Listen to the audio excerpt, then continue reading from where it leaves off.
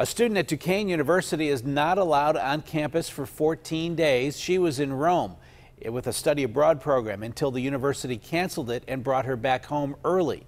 Pam Surano spoke with that student tonight. A lot of frustration, Pam. Yes, Ken, and a lot of confusion as well. That is what the student we spoke to said, who has returned home from Italy. The uncharted waters of the coronavirus has led to a lot of fear, and now this quarantine for Duquesne University study abroad students who have returned home from Italy. There's just, again, no direction, no guidance on what's supposed to happen, what we're expected to do at this point.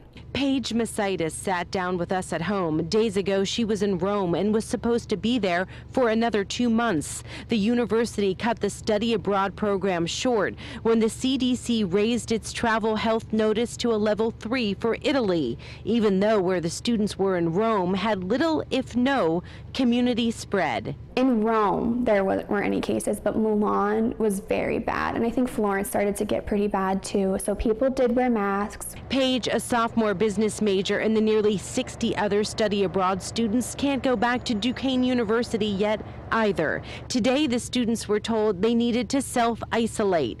KDKA received part of that correspondence to students. But Paige wonders what happens now, not only with her classes, but with her life. Can I go outside? Can I go to the gym? Can I go to the grocery store? I don't know. I mean, no one told me not to. All I'm told is that I can't go back to my campus. She says the confusion and lack of communication is the hardest part, and she and other fellow study abroad students feel stigmatized by others right now. Even though that we have nothing to do with the coronavirus and like we aren't sick, nobody's sick so far that we know of. I even have friends that are getting harassment texts from their friends saying it's kind of rude for you to be inconsiderate of others and leave your house, like think about your others.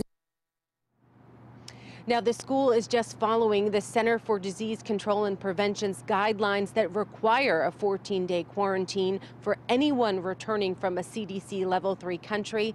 But as the student we spoke to says, it still leaves more questions than answers. At Duquesne University tonight, Pam Surano, KDKA News.